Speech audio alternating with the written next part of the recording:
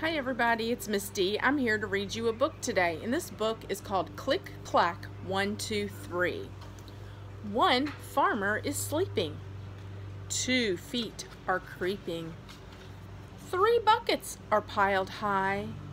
4 chickens are standing by. 5 cows, they type a note. 6 goats, they load a boat. 7 pigs, they lead the way, and 8 sheep, they decide to stay. 9 mice, they leave a note on the door, gone fishing. All the animals go to the shore. 10 buckets are lined in a row, and 10 fish are ready to go.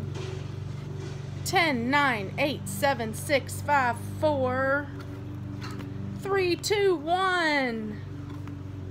One sleepy farmer rubs his eyes and wakes up to a fishy surprise.